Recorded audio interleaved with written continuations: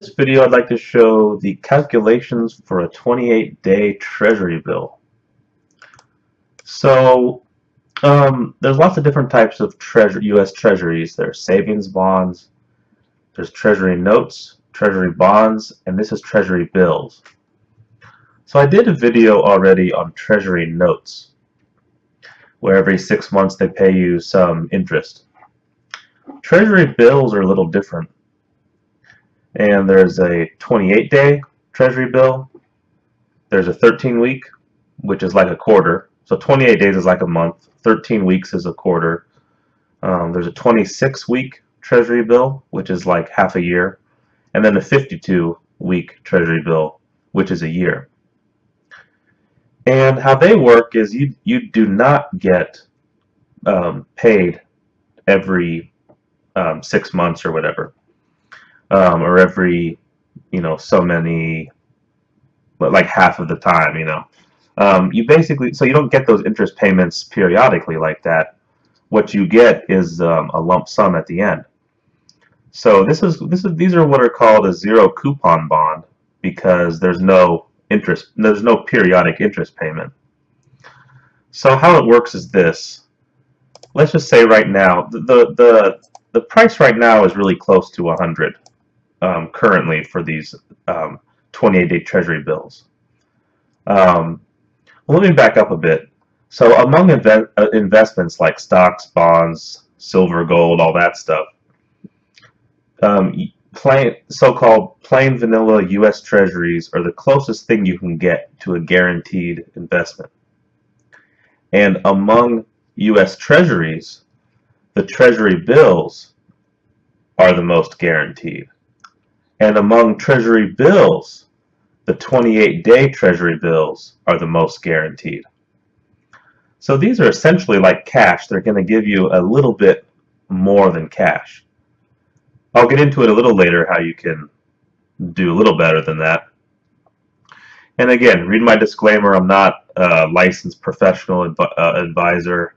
I'm just an amateur investor. So take everything here. I believe everything here to be true, but take it with a grain of salt, etc. So I'm going to show you the calculation. So how it works is this. So like I said, the rates right now are pretty high. The price, I should say.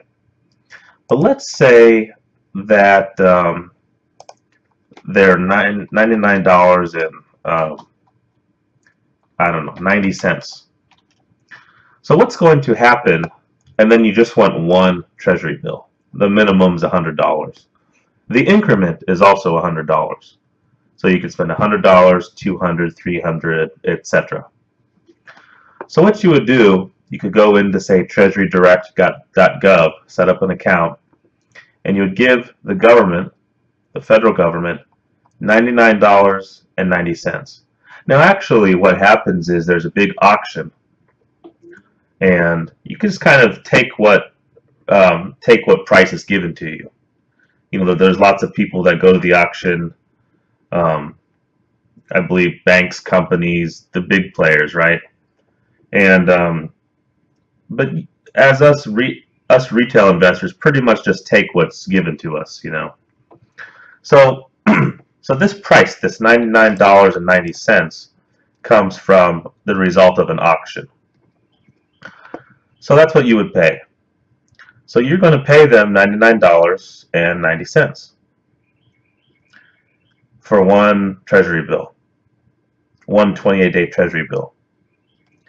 Now what's going to happen is after this 28 days is up, they will give you your $100. So you've made, of course, 10 cents in that transaction. Now I understand that rate is incredibly, wow, I've made 10 whole cents after a month. But remember, this is like cash. So it's pretty much it's like the most guaranteed investment you could possibly make. So of course you're taking less risk, so you're going to get less reward. But it has some benefits which I'll discuss. Okay. And obviously I would not want to put all of my money in this. But on the other hand, I wouldn't want to put just a little bit in either, because it is a solid investment. But so anyways, you would give them $99.90. After 28 days, you would have $100 deposited into your account. So you gain 10 cents. So it's kind of like every 28 days, someone is going to come to your doorstep and put down 10 cents on your welcome mat. And it's pretty much almost 99.9999% guaranteed you'll get the 10 cents. So it's really good for planning things. Hey, every 10 days or every 10 months I get $1. You know, you can think of it that way. Whereas with stocks, for example, 1 month you might get, one period of time you might get a lot of money. The other period of time you might lose money. Overall, I think stocks are just fine, but I'm just saying that's the fluctuation. That's the difference with stocks, for example. One difference.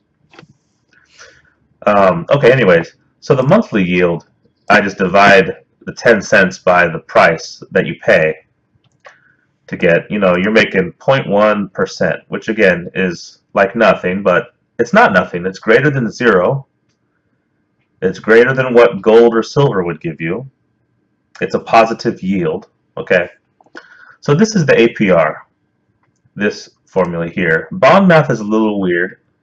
They have some conventions like 365, 28 days. That's one way to do it. You can also do 365.25 and then the actual number of days, in the time period. And again, I will refer you to the bond math book. But this formula does not consider the compounding of interest. Of course, your interest compounds, and that's the APY, which is this formula. So that's a little different, right? Now, another benefit of treasuries is that they're exempt from state tax, state and local tax. They should say state and local tax. I believe that's true. So this is the EAPY. I guess the effective, I believe it stands for the effective APY. So effectively, the rate's this because you take the APY and divide it by 1 minus the tax rate. So where I live, that's the tax, state tax. So the effective rate is 1.39%. Okay, for a year. Remember, these are on a yearly basis. Okay, so one thing with any investment really, but it's especially handy with treasuries because you can plan it out. I know at the end of 28 days I'm getting $100. So I can say I have a choice to make at the end of 28 days. I can do whatever with the cash, or I can reinvest it. So if I reinvest it again, say this price is the same, then 28 days later I'll get another 10 cents, and then another 10 cents, and another 10 cents, and so on. On Treasury Direct, you can do this, set it up automatically. And for a 28-day Treasury bill, you can do that reinvestment 25 times.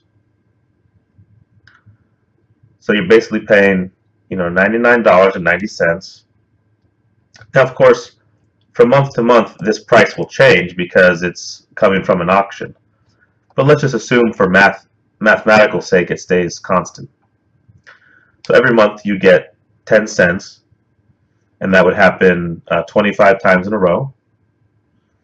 And so from that process, you'd make $2.50, right? So that's what this table here shows. The first year, $100. The price we bought it for was $99.90. We've gained 10 cents. Our cumulative gain is just 10 cents because we've only done it for 1 month. And this is just a running yield.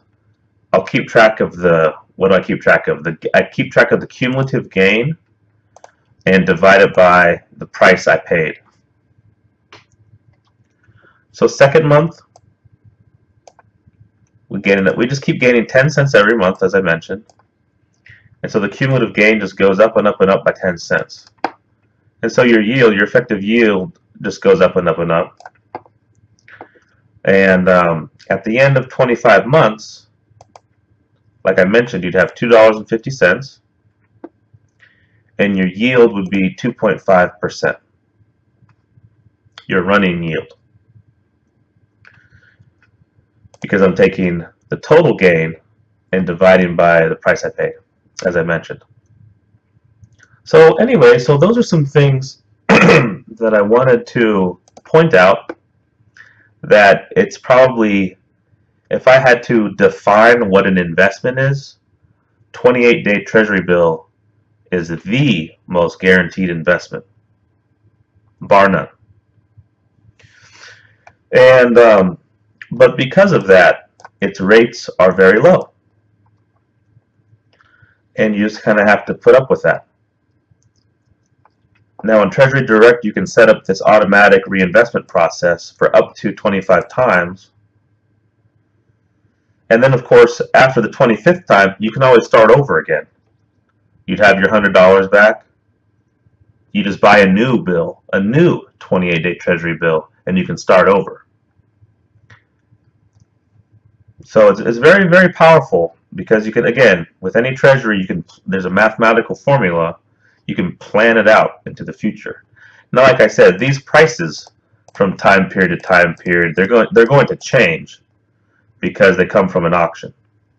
Let's just throw some numbers here and see what would happen. So let's do $99.90.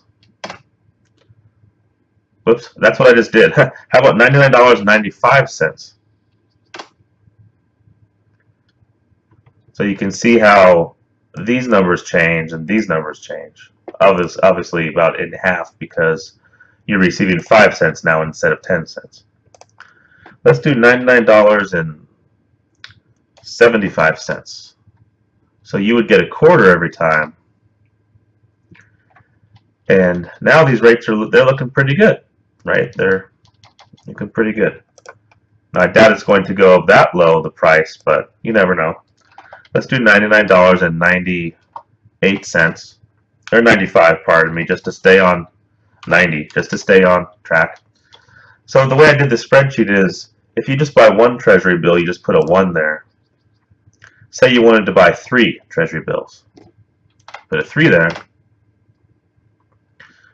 So now you're paying $99.90 times 3, which is this $299.70. And you compare that now to $300, because that's how much you're spending. That's how much you're going to get back after 28 days. So you will have made 30 cents. Okay. Anyways, I just wanted to share that. So Treasury bills are a great addition to any investing portfolio. It's essentially like cash, but just a little bit more, because it's actually paying you something. Extremely reliable. You can kind of set it up on autopilot. Like I said, you have 13-week, 26-week, and also 52-week Treasury bills, which pay you more than the 28-day Treasury bills. So this would be, for a 13-week, this is like, well, this price is going to be a lot cheaper. And same thing for the 52-week. You know, instead of 99.99, which is like what it is now for a 28-day, these are more like 99.95, 99.75, and so forth. Of course, you have to wait longer to get your money back, so it's more risk, so more reward. Anyways, that's all I got. I hope this helped a lot and maybe demystified Treasury bills a little bit. But that's all I got. So I'll talk to you later. Thanks for watching. Bye-bye.